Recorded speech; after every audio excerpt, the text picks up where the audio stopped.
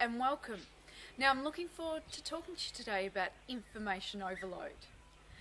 Information overload is a term you may or may not have heard before, but you've probably experienced it firsthand in your life. We are so fortunate because we live in the golden age of information. It's all around us. Without even trying, information can be just at the click of a finger for us. Now, we can be inundated because of this with facts, ideas, opinions, thoughts, discussions, overviews, lists, and all other ways in which information's transmitted. Do you actually know they say the amount of information we're exposed to in a day is equivalent to what people in the 1800s experienced in a year? It's hard to imagine, isn't it? So we take in information in many, many ways, some of them even passively. If you're out walking, there's billboards, there's conversations, there's radio programs, there's television programs. It's all around us. Traffic signs.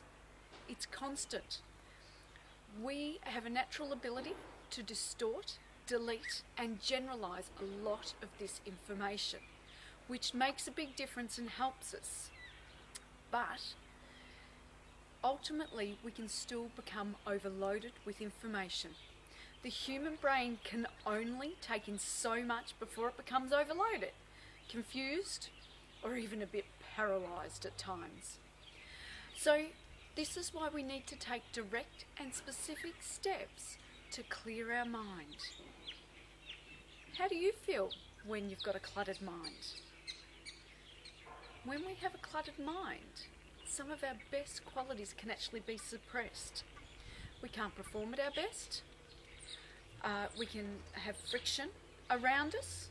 We may not be enjoying our lives as much, and we can have trouble prioritising. If you think about it, how do you feel when your environment is cluttered? Because your mind is exactly the same as your physical environment. Now, some of the comments I've received in workshops that I do, and I deliver workshops both on physical clutter and mental clutter, but some of the workshops in regards to comments at workshops in regards to what does clutter do to you, it's things like you waste time searching for things, both in your environment and your mind. It takes up space. Clutter takes up space. You lose things, you forget things. It makes you feel busy. You can get distracted and have difficulty focusing. Unnecessary stress, of course. It can affect your image. You can start to look out of control. And you can't prioritise or work effectively when you can't find the tasks that you need to be doing. A cluttered mind can make you feel anxious. It's difficult to focus and be productive. And if our lives are full of clutter, literally or figuratively, it may be difficult to feel peaceful and happy. However, there is a reason for this mental clutter, and I look forward to talking to you about that next week. In the meantime, you're welcome to access our website for free resources or products at www.lifestyrefocus.com.au. Wishing you a happy, productive and restful week ahead.